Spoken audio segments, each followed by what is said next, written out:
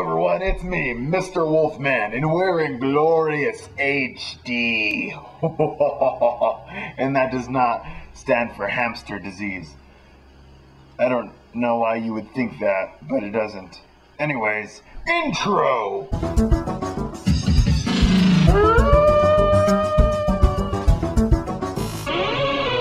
Hello everyone. Like I said before, not 10 seconds ago, this is Mr. Wolfman's vlog. And I have a very important message for you guys today. I was going to start with this whole thing about porn and politics, but we'll get to that later. The real news is shocking. You see, earlier today I got a text. A text that will forever change my life. You see, this morning, approximately 11-ish, I don't know, I don't have a watch. I learned that Peyton Manning is playing for the Broncos.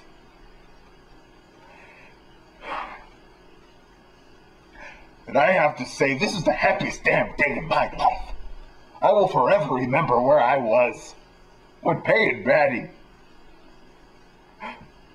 was officially a Bronco.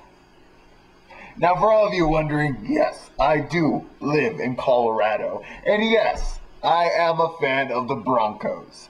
Love them. Most of the time. You see, recently I've had a bit of a falling out with them. It's nothing personal. They've just been playing like a bunch of shitheads. Well, that's besides the point. We'll get past that. Because guess what, baby? Peyton Manning's in the house. I love it. I like it. Something else. It is a glorious day for all of us. I mean, come on. We knew Peyton Manning was going to sign with the Broncos. It's just obvious. Because it doesn't matter what players you have. It doesn't matter what budget you have. You knew he was going to sign with the Broncos because they're both horse teams. Think about it. The guy loves horses. Colts, Broncos.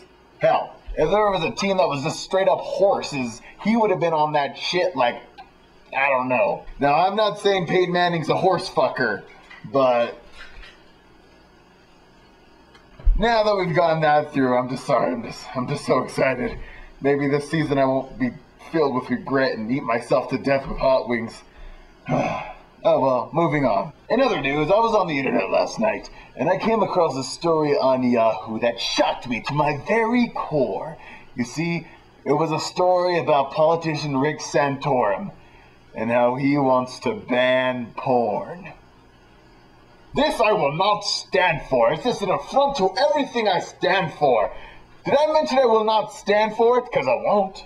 Here's the thing. This country was built on porn. Good men and women who like to slack it and fap it and just do whatever they want in their pants in the privacy of their own home. Face it, people. We like to jerk it. Let me tell you something. Porn is a very important part of our family life. If we didn't have porn, men would go crazy from the sheer amount of sex they weren't getting. Because if you can't get it, you get it to yourself. And that's just the way we keep it good. Think about it. Think about all the tired women in the world if we didn't have porn. All the women that would actually have to sleep with their husbands if we didn't have porn to satisfy us. Think about all the children. Think about the children, damn it. I love porn. I have hairy palms, and it has nothing to do with being a werewolf. I'll tell you now. I'll tell you later, and I'll tell you after I'm done jerking off. Rick Santorum, you can take my porn when you pry it from my cold, clammy, sweaty hands. And that is something that all Americans will stand by. Okay, and I'm better now. I don't like to get political on this show. That's a lie. But anyways, I would just like to leave you guys by saying it's good to be back. And in glorious HD. Ooh. Not 3D. I get that. So, let's all have fun. Remember, do stuff.